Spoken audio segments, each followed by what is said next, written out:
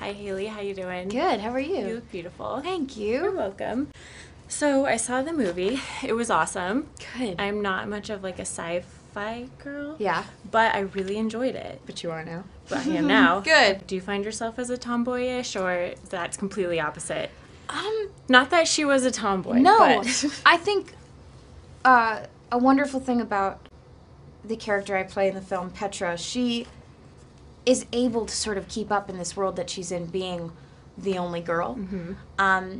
Whether that calls for being a sort of tomboy in some situations where she kind of just has to forget about everything and just do what she has to do to sort of get things done. Mm-hmm. I love that about her, and I think that with some of the situations I'm in, I'll sort of do, whatever you have to do to sort of make it work. So Assert yourself. yeah, there's definitely that similarity, I'd say. What was an average day like on set? I'm sure you had really early mornings, really late nights.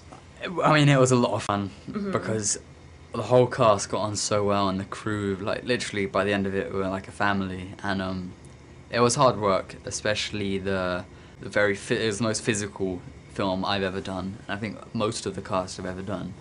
And so there was a lot of wire work and marching and pretty endless sort of being pushed, and it was all to get us into the mindset of what these kids were going through. So it was hard work, but it was so helpful, and it paid off. We had a couple weeks of training before we started filming, which called for waking up at 7 a.m. every morning and going straight to boot camp and military training, and it was, for me, up until that point, the most preparation physically I've ever... I probably will read the book too, so you Nice. inspired me. Amazing. We're here with Asa Butterfield. Hello. Hello, how you doing? I'm good. Done for a role. So Wow. that was really exciting, sort of starting with that and following through the entire film, just, having all these different elements that you wouldn't necessarily think of when you read the book or the script. So that Right. was definitely exciting. Being that most of the movie was filmed in space, was Yes. it hard to act like on a green screen, or however you guys did it when you couldn't see your surroundings at that time? Yeah, really weird and difficult Really? and sort of unnatural in a way, because I had come off of doing a period piece where you're sort of able to take advantage of everything around you because it's so specific due to that time. And going from that to a green screen where you have nothing around you except for your castmates and your imagination is something that's really interesting, because it allowed me to use my imagination in a way that I'd never really had before. So I enjoyed that. So now that your hard work for the last 2 years is kind of over for now, are you going to celebrate, go on a vacation, go out with your friends? I got school. School? Oh, so no. No. No. No rest for the wicked. All right. Cool. All right. Thank you. Are you going to celebrate now that the movie's out and all your hard work is just completely... Yes, I'm so excited that it's finally coming out. It's been almost 2 years since we shot the Wow. film, which is so crazy to think about. Okay, just wondering. All right, that's it. Thank you. Thank you. Thank you.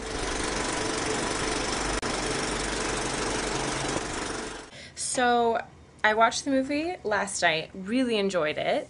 I'm not too much of a sci-fi person, I was telling Hailee, but I really liked the movie. How do you relate to your character? Ender kind of starts out as an outcast and then as a leader. Like, do you relate to both sides, one side?